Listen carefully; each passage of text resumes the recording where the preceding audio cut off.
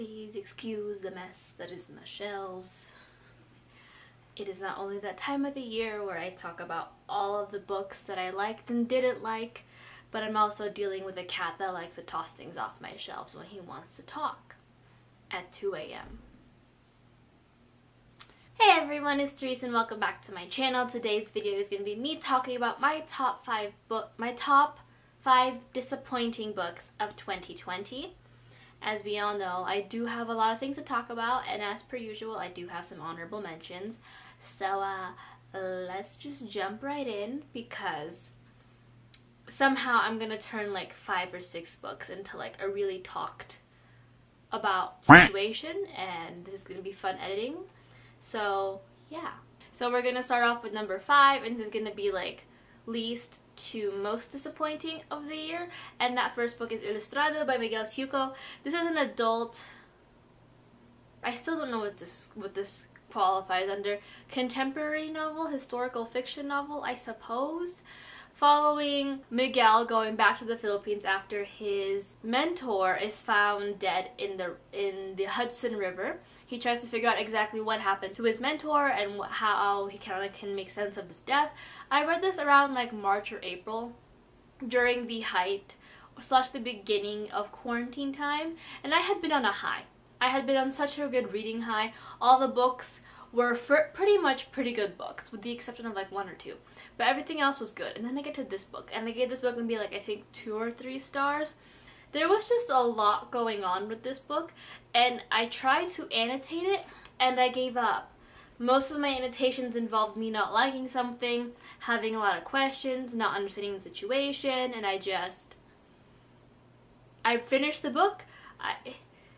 I was just genuinely disappointed with this book. There was a lot going on, and not in the best way. I couldn't really get a grasp on the character. He just seemed really pretentious to me. Sitting at number 4 of my top 5 is Vampires of Portlandia by Jason Tanamor. This was one of my highly anticipated, literally one of my few highly anticipated reads of 2020. I was super excited for this. It's about aswangs, but he twisted it to be a bit more vampiric in modern day Portland. If you guys don't know, aswangs are part of the Filipino mythology, so again, super excited to have a Filipino author writing about Filipino characters and our mythology in more of a modern day America setting. I wouldn't say this was kind of disappointing, but it was kind of disappointing. There were a lot of things going on, a lot of different plot points, and at first I thought it was all gonna come together, but then the ending didn't really do it for me, as well as the writing style. It was difficult to see if we were in close third person or if we were in omniscient point of view, and it seems like I literally figured it out at the end, or toward the end, that it was omniscient, when the narrator quite literally cut in and said that he was interjecting and narrating. Like I said, the plot points were really weird, and the ending really just kind of took it away from me. I felt like there was a better way to have ended that book, and that was not it. However, it will not deter me from continuing to read more of Jason Tanamor's works. There's room to grow in every scenario, but still, it was just like, I don't know what you're trying to do in this scenario, and yeah. Sitting at number 3 on this list is Ballad of Songbirds and Snakes by Suzanne Collins. This, if you guys don't know, I applaud you, because this was the talk of the town for a hot minute. But this is a YA dystopian novel following this is the prequel to the Hunger Games trilogy, the ever so loved Hunger Games trilogy, following President Snow before he becomes President Snow, and I believe during the 10th Hunger Games, or the 12th. Somewhere in there. It's in the first decade. I kind of enjoyed this book. I thought it's interesting to kind of get more into President Snow's psyche and see kind of the experiences that shaped him and turned him into this dictator that we all love to hate. However, the biggest problem for me, and I think for everyone, was the pacing of this novel. It's a very slow novel, which is fine by me. It's very character driven. However, my issue is that the pacing just felt really incorrect, and it just didn't line up with how I felt like the book should have gone. And then there was an instance of the love story, which is typically fine by me, but then we get down to it and it didn't really feel all that developed, and sometimes it was hard to really understand President Snow in terms of what his goals and values were, or like what his ambitions were, I should say. By the end of it, I felt like for the most part of the book, he was kind of just being tugged along, and then later on, he just kind of ends it with, yes, I'm going to become this power mad kind of guy. Do I think it's a good book? Yes. Do I recommend it? If you're a big fan of the Hunger Games, you could probably read the Hunger Games and not read this book and not miss a single thing, quite frankly. And if you guys are looking to get into the Hunger Games, probably can just read the original trilogy and then not read this. But it's being turned into, I think, a movie, so I don't know how that'll turn out, considering how kind of slow-paced and more in the character's head than the rest of the actual Hunger Games were. Like, we saw kind of like, not really a flop. Difficult it was to get through the first Hunger Games movie because all of that was based in Katniss's head, so I don't know how this will translate onto the screen either. The next book is Ruin and Rising by Leigh Bardugo. This is the third and final installment of the original Shadow and Bone trilogy, or the original Grishaverse trilogy, I should say. So, you guys know that I was not the biggest fan of the original Shadow and Bone trilogy. There's just a lot of writing and character development problems that I had. However, I had hopes for the third book, primarily because it's the third book. You know, we see a lot of growth in writers, and typically that all comes to fruition in the third book of the series, or at least the finale of any series. Somehow, Leigh Bardugo's prowess and her ability to write did not come into fruition until Six of Crows. While I can see a lot of her descriptions growing and whatnot, the characterization was just not it for me. I feel like there were a lot of scenarios that could have gone that would have changed the course of a lot of these characters' lives and have set them up for either a spin-off, a prequel, a continuation, or just a plain old happy ending that makes sense. And the ending for this particular character did not make sense. It was not a Veronica Roth Divergent sustainable in this scenario. But this just didn't make sense, and even now I get some kind of anger for how this book ended. And that is all I can say without going on a rant. And the only reason why I don't want to go on a rant is because I'm saving the rant for this final book, which is number 1 on my most disappointed list, and that is Priory of the Orange Tree by Samantha Shannon. This was my first buddy read with Sarah, which I feel like at this point Sarah and I have a history of just choosing books that we think are going to be great and then just don't end up great, but that's fine. We grow as people. Where to begin?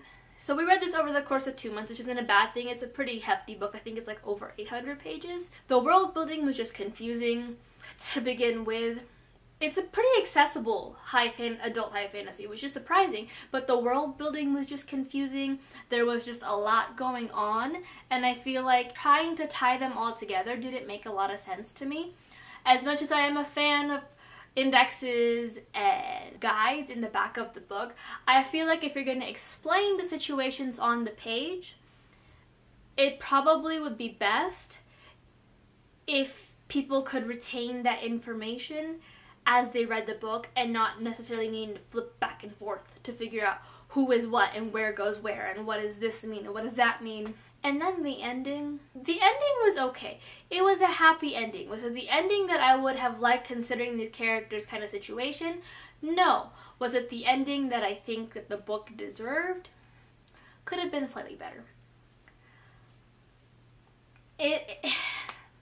I have a lot of words and somehow they're all just gone. But it's like good and it's accessible and it's wonderful, but I feel like there were a lot of elements that were missing, but a lot of elements that I feel like were unnecessary, if that makes sense. Moving on to my honorable mentions, I only have 4, and one of them is A Golden Fury by Samantha Coho. I DNF'd. 25%, I believe. It was interesting and the concept is interesting. The writing was marvelous. However, I felt like personally the progress that the plot was going in was a little slow and kind of boing, boing. So I DNF'd. The next one is from Darkest Seas, whose name, the author's name I'm kind of blanking on. So, Rosalind Chase. It's by Rosalind Chase. This is an adult romance erotica novel following a Kelpie.